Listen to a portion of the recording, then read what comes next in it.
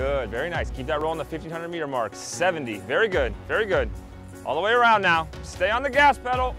Regardless of what times we've run this entire season, we're definitely capable of running in these fast events, and we're really putting ourselves out there to compete.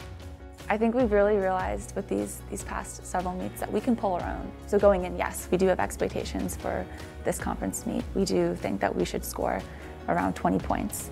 If you feel good, run faster than that. The hay's in the barn, we can run fast at this point.